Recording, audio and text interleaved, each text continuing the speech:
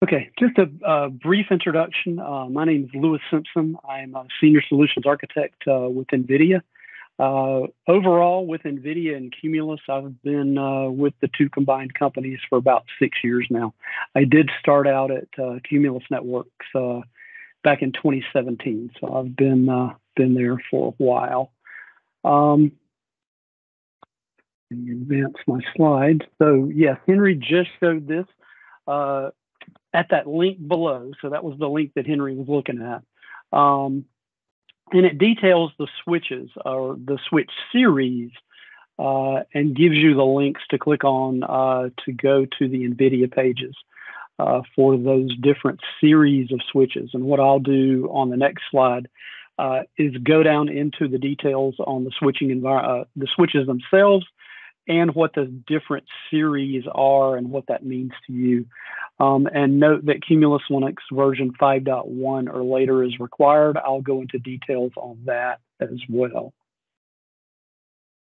So you'll see the series of the switches on the bottom of the page, SN2000, SN3000, SN4000, and what was not included on the previous page was the SN5000, and I'll get into that a little bit. But right now we have the 2000, the 3000, and the 4000 series certified and ready to go for Azure Stack HCI.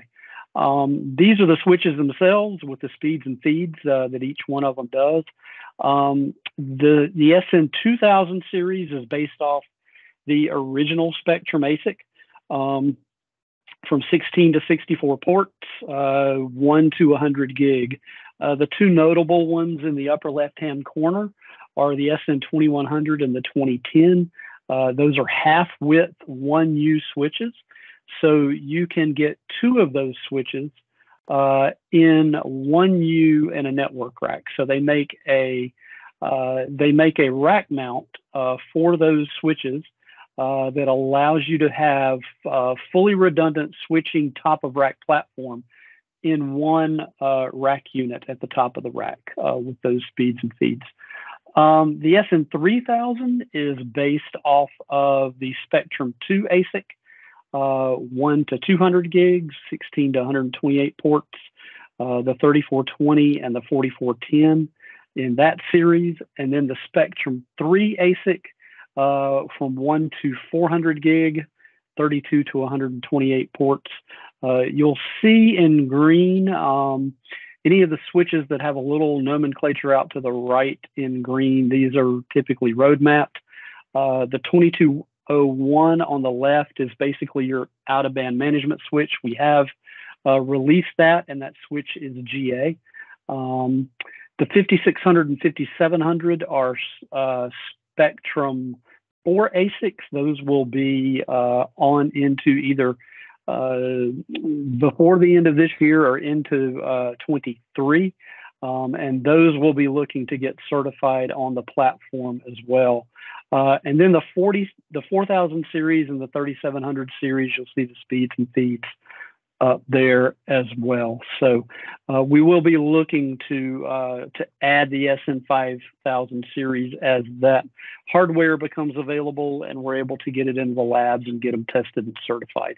But those switches in the Spectrum 4 ASICs will all run Cumulus Linux. All the switches on this page run Cumulus Linux, and we're currently on version 5.3. So the requirements that were on that web page that Henry was showing you earlier are this. So you can go there and get into the details. The only one that we had to do recent work on was the 802.1 AB, and that's what Henry kind of focused on there a minute ago, was the LLDP TLVs and the custom TLVs for the 22H2 version of the networking requirements. Everything else on this page, except for those we had, and that's the most recent development that we've done. You can see if you look at the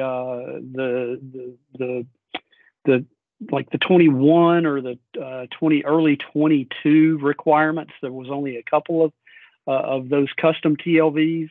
and then the 22H2, they added several more to those. So we went and did the development for that. But those are their primary requirements. We've had these in Cumulus Linux for a while, except for the 802.1 AB things. And of course, these are in versions 5.1 and greater.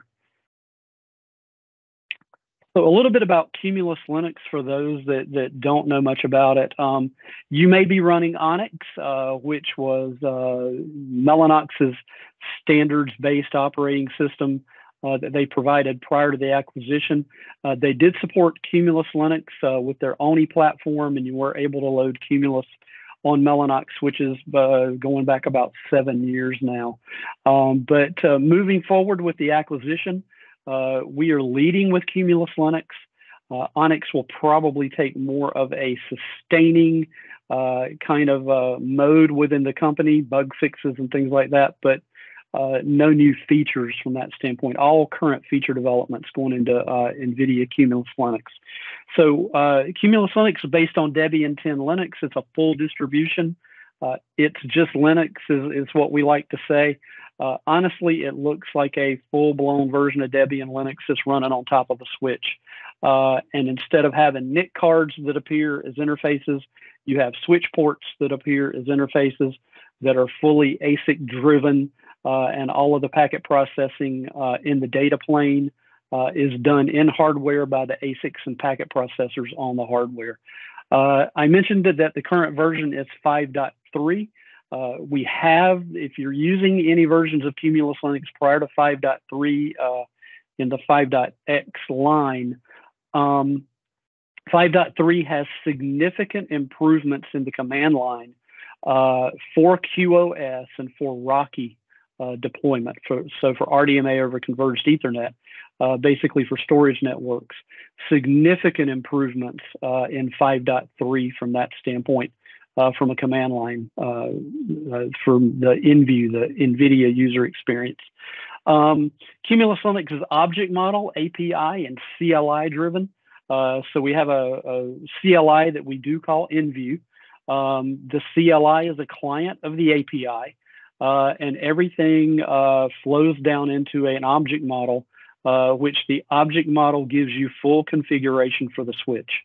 In the 5.4 timeframe and 5.5, you'll start seeing the Python API and some open config features that are going to be developed there as well. Because we're just Linux, obviously we work with Ansible, Puppet, Chef, Salt, everything that you would expect from a Linux-based operating system. If you have an existing tool set that you're using to manage Linux servers, you can utilize that tool set to manage elements of Cumulus Linux. Broad support for virtualization, BGP, EVPN, VXLAN, several different models of integrated routing and bridging for VXLAN. And we are in production at Microsoft for the Azure Stack Hub. One thing to mention in particular, if you want to try Cumulus Linux and you don't, want to take up rack space and bring in switches and resources to do it, you can try it in our virtual environment on air.nvidia.com.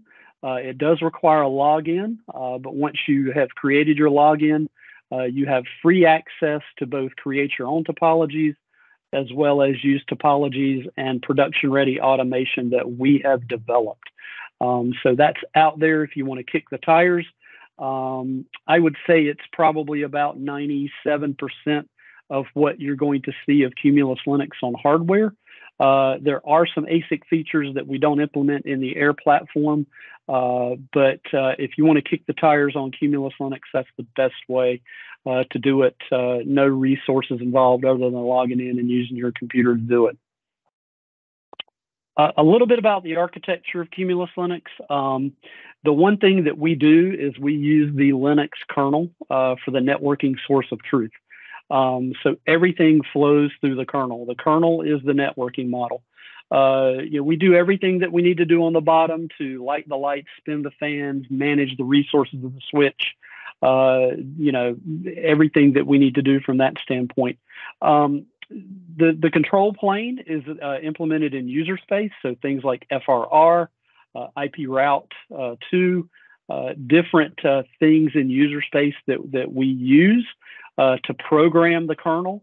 And then there is a process called switchd that will program the switch silicon, the ASICs, through the SDKs that provide the programming, and it works the other way as well. If we learn things through the front panel ports, that comes in through switchd. Switchd will program the kernel, and that will flow back up through user space in order to be reflected in things like your routing tables, your bridge tables, and everything like that. So just a little bit on the architecture.